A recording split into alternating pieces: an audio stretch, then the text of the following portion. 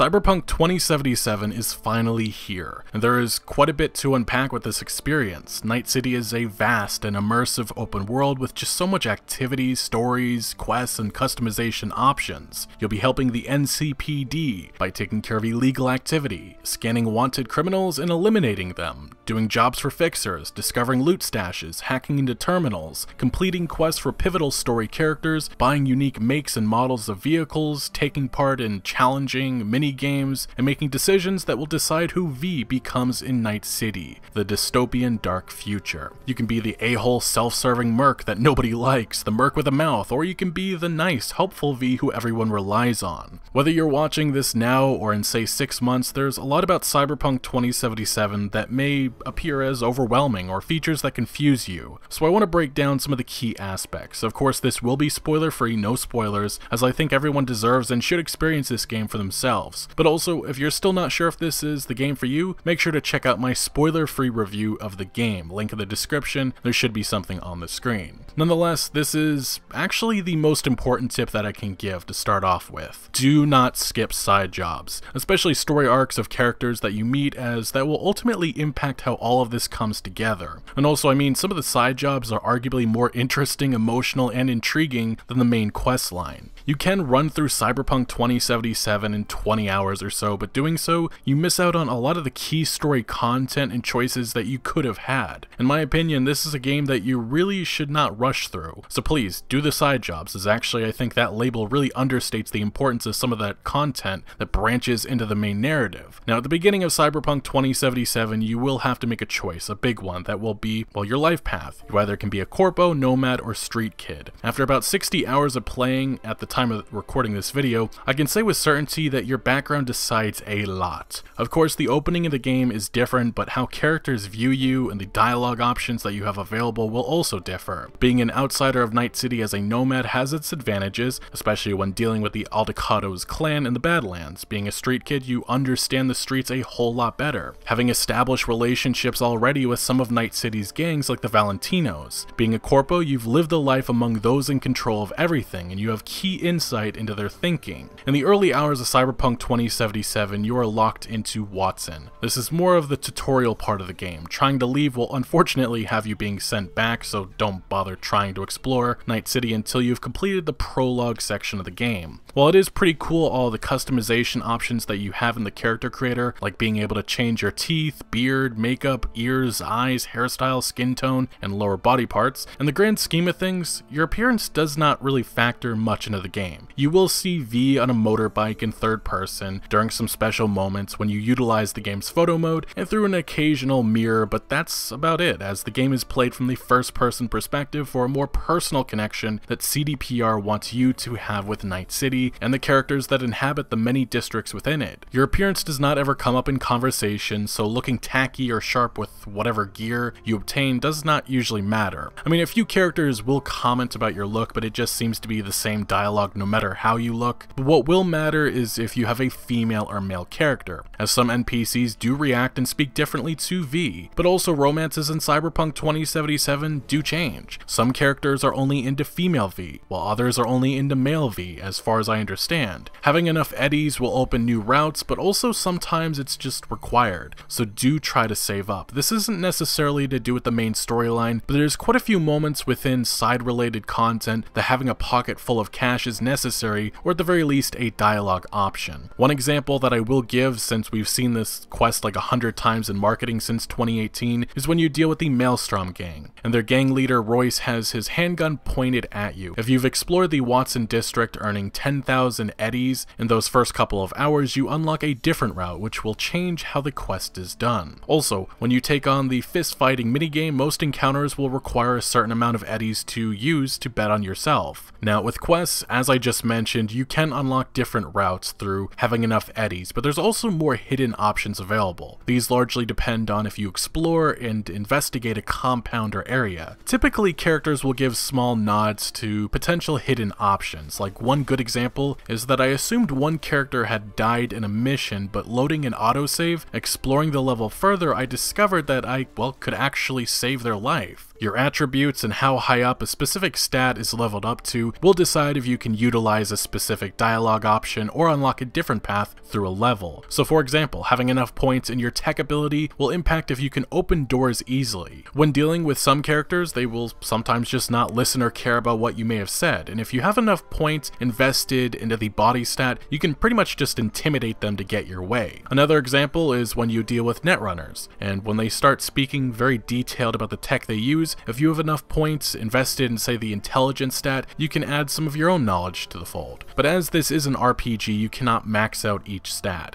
so investing into reflexes, body, and intelligence primarily like I did in my first playthrough comes with having to sacrifice my cool and tech stats. This matters especially when trying to do stealth, which can be an optional objective in some fixer-related quests, which are called gigs. Sometimes fixers like Wakako Okado will call you up and present you with a gig, and she'll mention that her client requests that you act discreetly or not raise an alarm. If you complete that side objective, you'll gain a bonus reward on top of the eddies given for the gig. If you don't, however, you'll still get the eddies but no bonus reward, and the dialogue from the fixer will typically sound a bit angry that you went in guns blazing when they asked you to not. One good example that I can give is that I was in luxury apartments in the Westbrook district. Reaching a target's location, I was only given one option for stealth, which depended on my tech ability points, which I obviously just didn't have enough of. So I had to break a window to access another door, which unfortunately raised an alarm, which sent drones after me. Because I did that, I missed out on the bonus reward. Fixers play a central role in Cyberpunk 2077 side content. Whenever you access new locations, they will call you up and present jobs that you can take on for them. But also fixers will send offers for vehicles. See, in Cyberpunk 2077, if you want a permanent cool ride that you can call to your location whenever you need it to be there, you will have to buy vehicles. Sometimes you can earn a few custom rides and quests, but most of the time you'll have to pay up. And I can say with certainty, the more you play the game,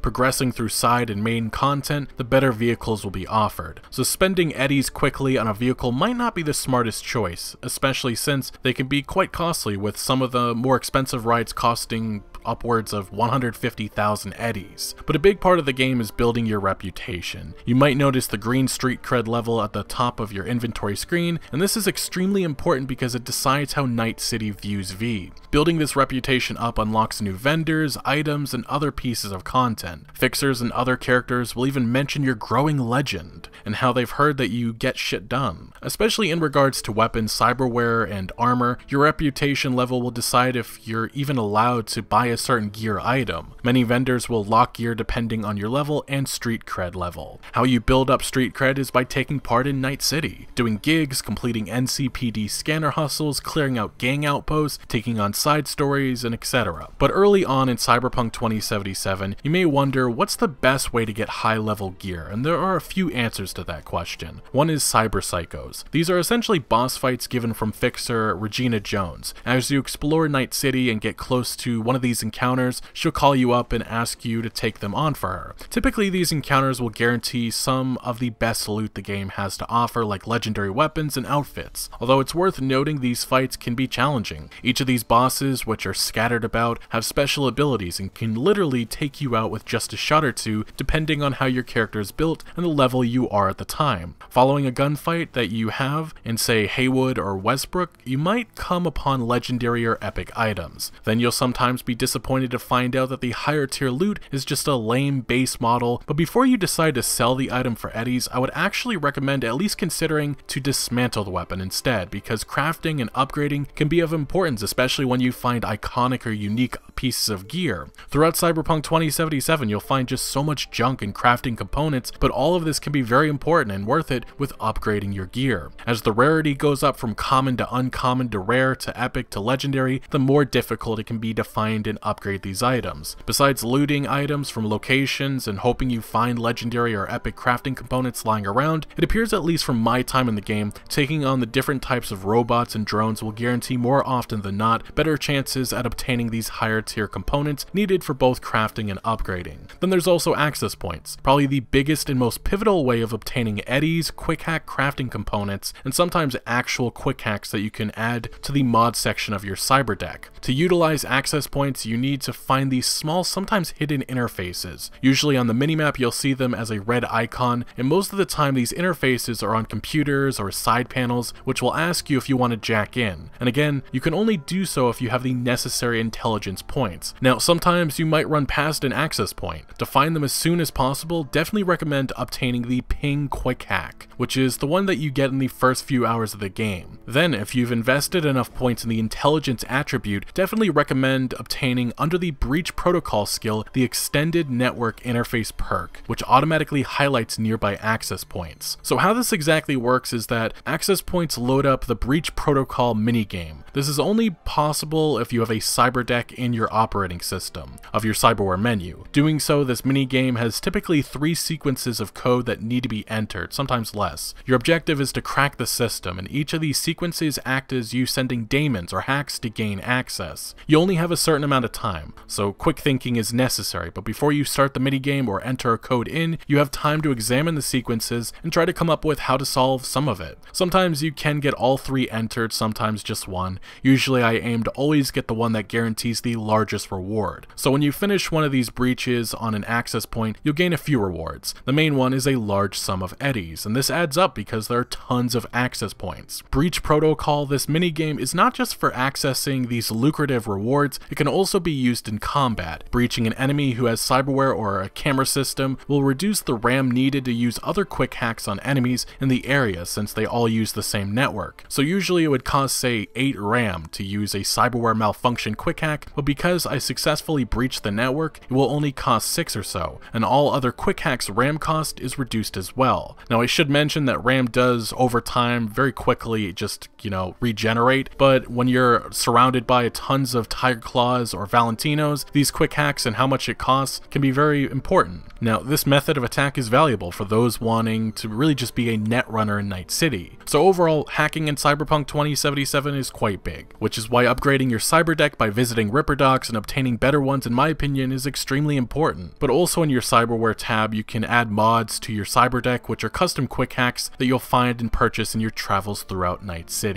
Now, as big as hacking is for you, it's also big for your enemies who can utilize cameras or just looking at you to deliver devastating quick hacks. The best way to deal with netrunners, and this is especially key in those first few hours, is by acquiring the I Spy perk under the quick hacking skill in the intelligence attribute. What this does is reveals enemy netrunner locations, highlighting them in orange when they attempt to hack you. If you don't have this perk, you could be searching for a bit or a while, which might lead to you having little health left or dying. So no matter what, netrunner or not, that perk is pivotal, and there are a few others that are just needed in those first few hours. Under the body attribute and the athletic skill, you need the regeneration perk, which slowly regenerates health during combat. The pack mule right beside it is also key as it ups your carrying capacity by 60. Under the cool attribute and the stealth skill, you have crouching tiger, which increases movement speed while sneaking by 20%. Those are just a few early perks that I highly recommend that you get. But as you play through Cyberpunk 2077, utilizing handguns or doing the breach protocol whenever you can, you'll be further rewarded for doing so. In the lower left hand corner of every skill, there is a progression system which has 20 levels and features a variety of rewards. Unlocking a level, the rewards are sometimes specific to say just handguns, with you gaining a damage bonus, but you also will get things like a boost to your overall stamina and new perk points, which can be used however you want. So the more you use a weapon or hack or playstyle, the more rewards that you'll gain. Now, to a quick rundown on just a couple of other additional tips that I have, always check your minimap before leaving a location. Sometimes a killed enemy may have dropped legendary items or gear, and you might have missed it. On the minimap, at least for enemies that are dead, they'll have an X mark in either gray, green, blue, purple, and orange, which represents the highest rarity of item that they possess. If you need to steal a ride, you usually can throw someone out depending on your body attribute points, but the more easy answer is literally just getting in front of said car, shooting a single bullet into the vehicle, and they'll jump out and run away, allowing you to take control of the ride for the time being. So no, you don't have to wait to drive in some of the luxury vehicles Night City has to offer, although you can't own it through stealing it. It's just a temporary ride.